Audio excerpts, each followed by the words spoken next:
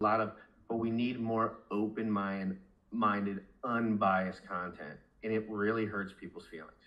Unbiased content destroys people's hearts. I have no idea why. I had a friend on this unbiased.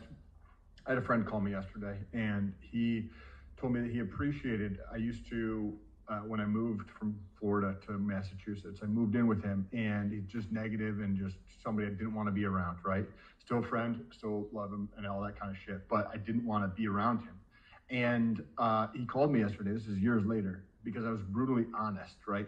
You got to come without the bias into things. And I told him, I was like, hey, bro, I don't even want to be around people that are negative, and you're fucking just negative nonstop every single day.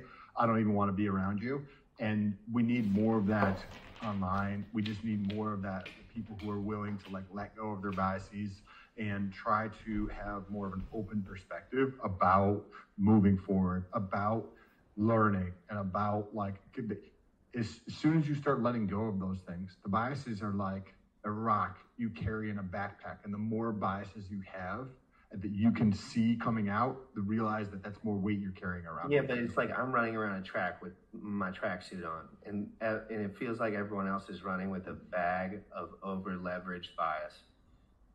And I'm like, guys, I'll just run around the track all day. And they're like, no, dude, you're a broke pleb. And I'm like, dude, you can't move.